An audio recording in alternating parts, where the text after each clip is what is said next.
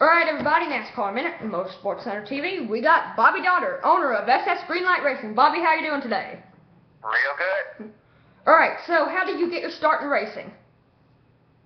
I was very fortunate that my dad was a three-time ARCA champion, and he raced his whole life, so I was around it my whole life. And when I got old enough to start driving, I started racing myself, and did that until I got in my 40s, and then just decided to move to the ownership side of it, and so start putting younger drivers in and stuff, trying to be a team owner. Alright, so did you work with any other NASCAR teams before you became the owner? Oh yeah, I've been involved with a number of different efforts, and mostly from the point of that I was either the driver for the other teams, or that there was a stint for about 4 years that I crew chiefed. Alright, who did you crew chief for? The boy is not in racing right now. He ran some nationwide mat. Sammy Potashnik was his name, and we ran the West Coast, actually Winston West, and went out there and did real well. And it was we went to Japan and raced. It was a lot of fun. Alright, so what teams did you drive for? What teams have I drove for? Yeah. Well, early in my career, I drove for the team Mark Martin when he won the championship in ASA in the Midwest, and then he moved to the Grand National Series. I was able to get the ride that he had before that with Jerry Gunderman and Miller Beer as a sponsor.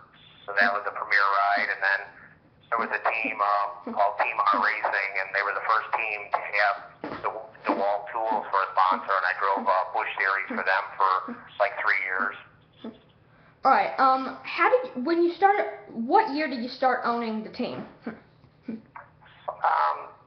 Well, officially probably in the truck series and at the level that we're at in 2000. Okay, and how did you get the name SS Greenlight? We were Greenlight Racing, and I took on a partner, and his team was called SS Racing, so we just put the two together. And how did you get the name Greenlight? Is there a significance behind that, or you just think of it?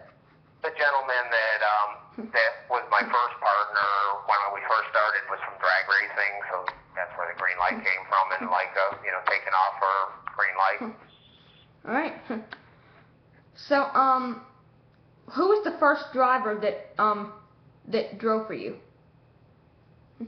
We've had probably 100 of them or whatever over the course of the thing. When I finally got out of the seat as the primary driver, we had Tim Sauter, Johnny Sauter's brother. He was one of our first drivers.